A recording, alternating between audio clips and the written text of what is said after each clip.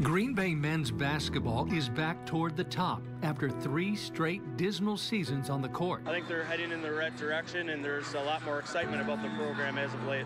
We'll have highlights from tonight's game and what their success means for UW Greenbay athletics. Packers had an awesome year.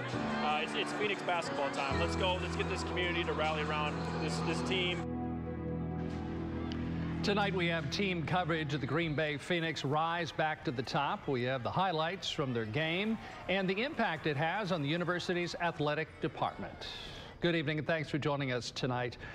Green Bay's men's Phoenix basketball is back in action this evening. The biggest crowd of the year on hand at the Resch Center to watch the top 2 teams in the Horizon League standings. Fox 11's Cody Krupp joins us now in the studio. And Cody, they've been quite a story here in 2024. Hey, that's right, Mark. They've been one of the best feel-good turnaround stories in all of college basketball. This point last season, the Phoenix had just 2 victories, and a year ago from yesterday, they fired their head coach mid-season. But what a difference a year and a day can make. From worst to first, tonight with a victory would jump to #1 in the conference. So it was a battle of 1 versus 2 in the Resch Center. Phoenix a half game back of Oakland coming into it.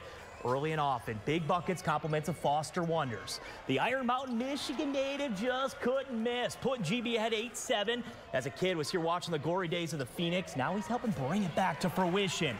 Tied it up halfway through the first period. Wonders already over his game average, scored 10 of their first 15, started out 5 for 5 shooting, and a career best 19. All tied up at 20.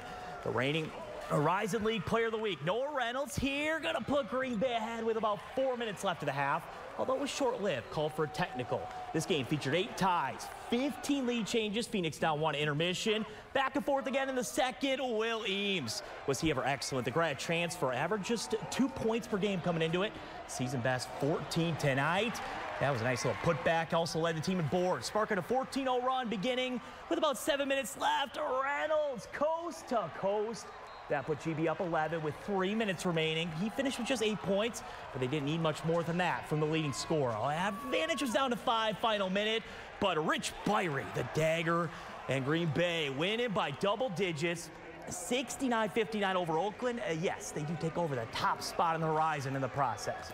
And more than 3,500 people were in attendance to witness it. And that's if you exclude the annual game where those local elementary schools packed the Resch Center.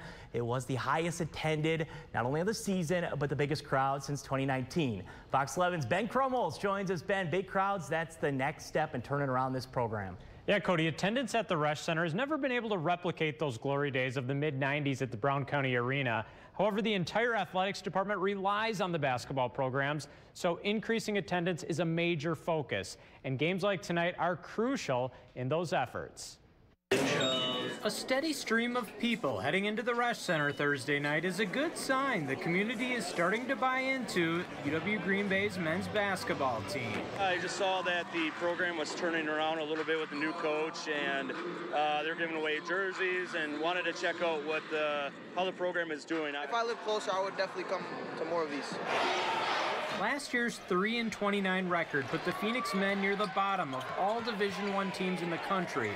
New coach Sundance Wicks is on pace to bring this year's squad from worst to first, which is huge for the university's athletics department. Alabama football for us is men's basketball, women's basketball. That's our ticket driver, our sponsorships, donations. So it is critical that we have successful programs. Before this game, the average attendance was actually 20 below last year's average, both right around 1,700 people.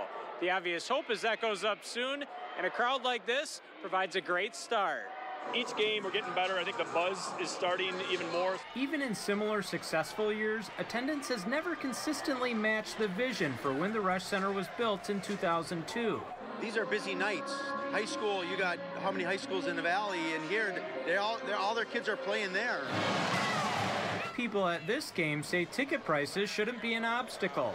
The get-in price ranges from $15 to $20 depending on the game. Yeah, I was happy we paid $20 for these. I was surprised actually at kind of how cheap that was. It's not like Lambeau Field where you gotta spend $9 for a bottle of water. If you want to check out the action, the Phoenix will be back at the Resch Saturday at noon.